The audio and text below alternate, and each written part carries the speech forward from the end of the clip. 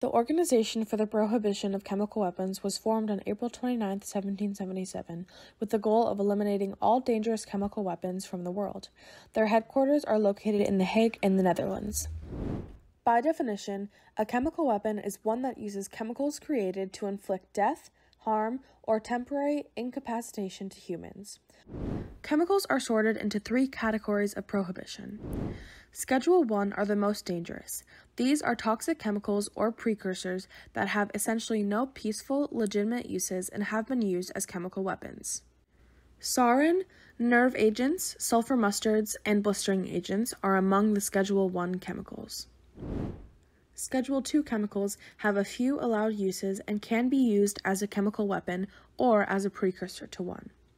Dimethyl methylphosphonate is a Schedule II chemical that is used as a flame retardant, but is also a precursor for the deadly nerve agent soman. Schedule 3 chemicals are produced in large commercial quantities for illegal purposes, but could be used in the production of chemical weapons.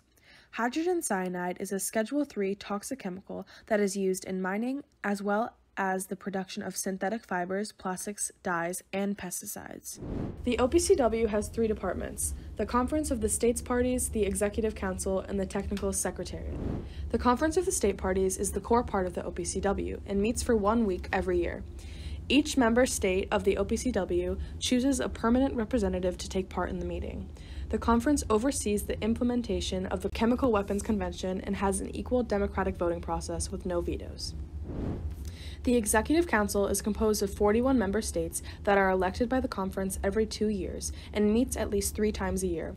It supervises the Technical Secretariat and is responsible for its effectiveness and policies. The Technical Secretariat implements decisions made by the other departments and as described by the convention. It is led by the OPCW director and has about 500 staff members recruited from over 80 states. The OPCW only has jurisdiction over member states and therefore is not a global power for ending chemical weapons. Its goal is to expand and to have every country become a member state, so the world is empty of chemical weapons. To motivate countries to join, it provides support and protection to member states against chemical attacks. At the current moment, the OPCW has the potential to eliminate all chemical weapons, but it doesn't have the power to enforce it under its current structure. This can be seen in its failure to limit the use of chemical weapons in Syria and other countries. At the outbreak of the Syrian civil war in 2011, concerns were raised about both the security of Syria's chemical weapons sites and about the potential use of chemical weapons. In July of 2012, Syrian Foreign Ministry spokesman Jihad Makdisi stated, "No chemical or biological weapons will ever be used. All of these types of weapons are in storage and under security and the direct supervision of the Syrian armed forces, and will never be used unless Syria is exposed to external aggression." A Syrian defector who worked inside the chemical weapons network alleged that in January of 2012, 2 senior Syrian officers moved about 100 kilograms of chemical weapons materials from a secret military base in Nasiriyah. The Syrian source also described construction of special trucks which could transport and mix the weapons. The United States defined chemical weapons as a red line for Syria and threatened military action if it was crossed. We have been very clear to the Assad regime, but also to other players on the ground, that a red line for us is we start seeing a whole bunch of chemical weapons moving around or being utilized. However, many chemical attacks happened in the following year, with the most prominent being the Ghouta chemical attack. The Ghouta chemical attack happened on August 21, 2013, and an estimated 1,400 deaths and 3,600 injured by the use of sarin. In response, on September 6th, the United States warned that there would be airstrikes against Syria unless it turned over all of its chemical weapons stockpiles, and filed a bill giving itself the power to do so. Just because we ignore global problems doesn't mean they'll ignore us. Instead, they become bigger and harder to solve. And sadly, Syria is just the latest example of that fundamental truth. The Syrian government then entered into several agreements for the destruction of its chemical weapons, including its entry to the OPCW on October 14th of 2013. After its addition to the OPCW, a number of programs were created to investigate the chemical attacks and eliminate Syria's chemical weapons stockpile. The first was the OPCW and United Nations Joint Mission. It was created on October 16, 2013, to oversee the elimination of the chemical weapons in Syria. It established multiple timelines for Syria to follow. Its initial declaration of weapons should be submitted by October 27th, and it should have all chemical weapons destroyed by June 30th, 2014. It also set short-term goals to achieve by November of that year. First, the verification of Syria's chemical weapons count to ensure the right number of chemical weapons were declared. Second, the identification of key equipment for chemical weapons. Third, making production facilities of chemical weapons unusable. Fourth, beginning the destruction of Category 3 chemical weapons, the most dangerous kind. The operation was successful, but the work in Syria was not done. The attacks continued, and international authorities suspected Syria hadn't declared all of their chemical weapons. In the joint mission, the OPCW only investigated and declared chemical weapons facilities the Syrian government declared, and hadn't investigated the issue at a national scale. The joint mission ended when Syria finished shipping out all its declared chemical weapons on June 23, 2014, but it was unknown how many undeclared weapons still remained.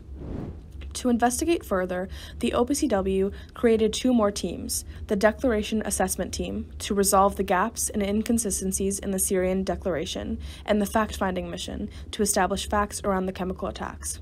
Welcome today's announcement that the OPCW is sending a mission to Syria to determine the facts on alleged chlorine gas attacks.